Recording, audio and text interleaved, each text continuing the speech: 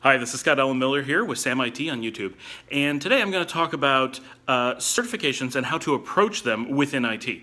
We talk about certifications in IT probably more than most fields, certainly far more than fields like software engineering, to which IT is relatively closely related. There are certs in SE, for example, but they're few and far between, and you would not expect someone who is working as a professional developer, even with a lot of experience, to have more than one or two. It's just not something you typically get. You might become really focused on a specific technology and pick one up just because you want to show your focus on that technology, but in general, you're not going to spend a lot of time working towards certs. It just doesn't make sense. IT is different. IT, of all fields, is one of the most heavily cert-focused that there is. Partially, this is because, unlike a lot of fields, IT is very, very strongly associated with the vendors with which you are working, and vendors are the people who make the majority of certifications. This is partially because it helps them promote that there are people in the field who are versed in supporting their products. It also helps them get training out there to make sure that people are aware of how to work with their products, and so it becomes part of a marketing scheme for the most part, and it also helps them reduce the cost of supporting their own products when third parties are out there already trained, and often they make money on the training. They provide the training, they provide the certification, they provide the books, and just the certification path itself promotes the products by making people who are adamant about promoting those products because they're trained on them. Companies want to use them because people who are trained on them are available, and so forth. It's a big ecosystem. So certifications have a big place in IT, and we expect to see them, and we expect them to continue. It is important to be aware that the majority of certifications are product focused, and they're from vendors. Some are not, but the majority are, and this means that when you're thinking about certifications, you're not thinking about them as certifying you as an IT professional. You're thinking about them certifying you as being prepped on a specific product.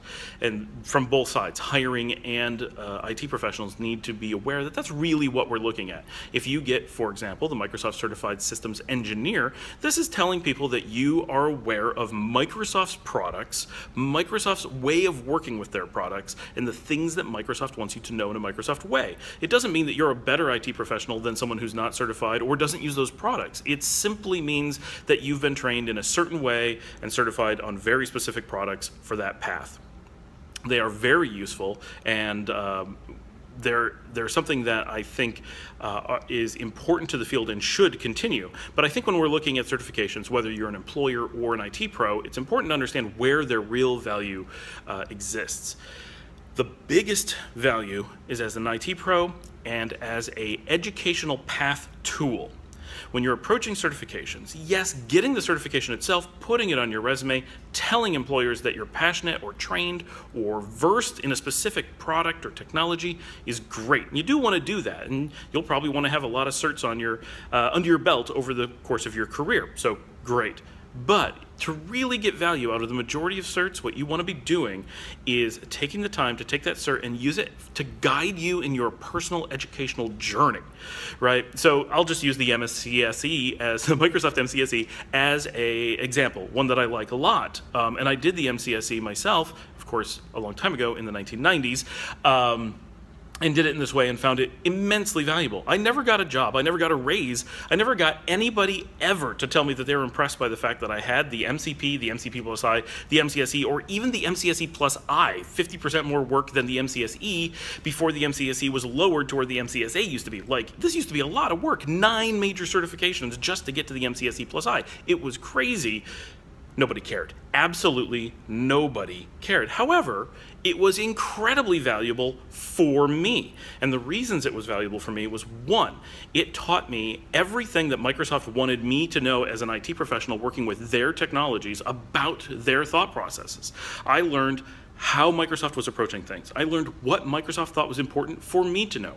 I learned what Microsoft wanted me to know to be prepared for the next iteration of Windows, because they build that stuff into the certification. It's there.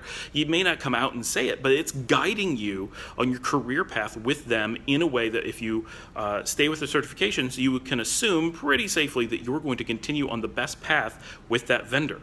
And Microsoft has a huge vested interest in making sure that their trained professionals don't just keep working with Microsoft, but are happy and successful and keep pushing the Microsoft vision. And all vendors are like this, right? This is part of their biggest value of doing certifications. So they're going to make sure that you get what you need in the way that makes sense for them and for you for the most part.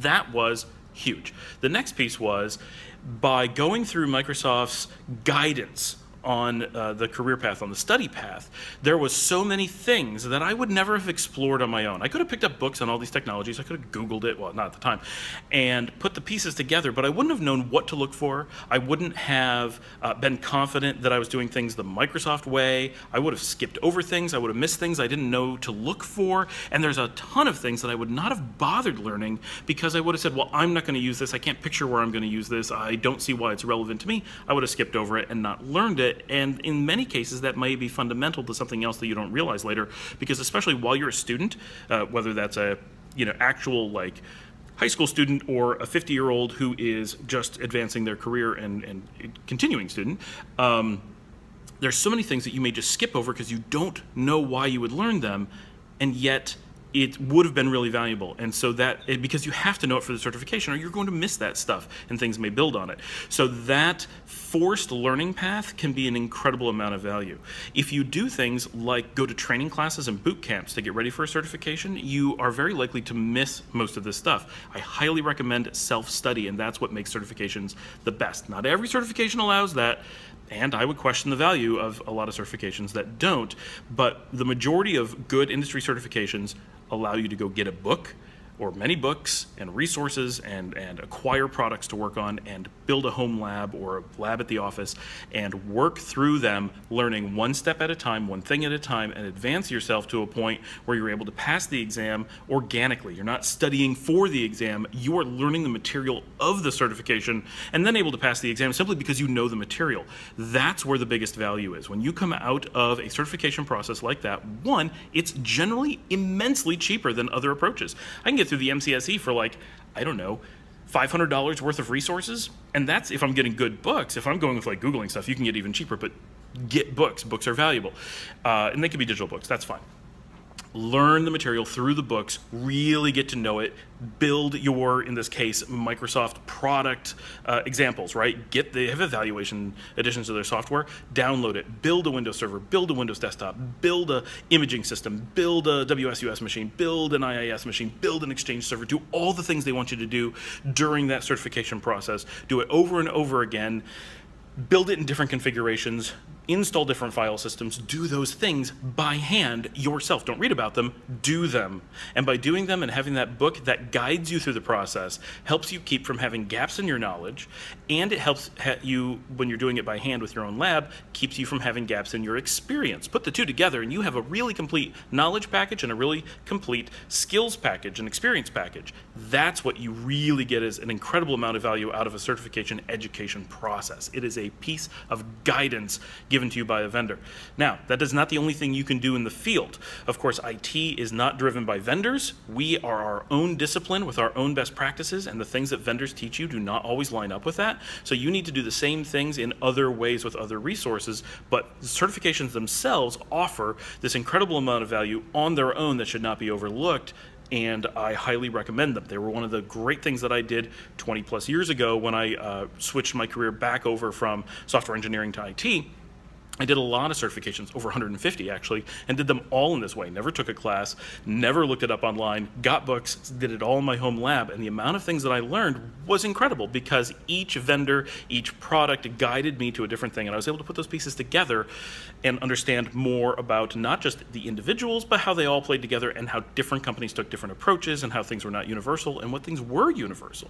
So there's a lot of benefit there. So I highly recommend certifications in general, but not for the sake of getting the paper at the end, but for the path of getting there, because it's the education that matters, not the certification for the majority of cases. There are exceptions, and having the certification is not bad. Once you've done the learning, get the certification.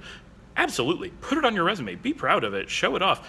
But when you go to a resume, when you take your resume to an interview, don't say, look, I'm certified as an MCSE. Woo. No. You talk about how you got books, didn't take a class, built a lab, installed everything, did it all on your own, learned the material, did it all by hand over and over again, and that how you know, soup to nuts, real world, how they did it. That's what's impressive. It's not the cert, it's the talking point and the story of your education and what makes you more valuable. You can get so much more out of that cert. If your story is, I went to a boot camp, I memorized a bunch of stuff over a weekend, passed it, I don't remember any of it now, that's not a good story for your interview. But you can create great stories with certifications. Thanks for joining me. Remember to like and subscribe. Share this with your friends. I think this is a really important career educational video. And I'm going to be posting this, of course, later on Mangalassi.it, the online IT peer-to-peer community where you can discuss this and other topics, meet with other IT pros, and learn how they got to where they are in their field or what they would recommend for you, growth, technology, everything. Talk about it there. Thank you.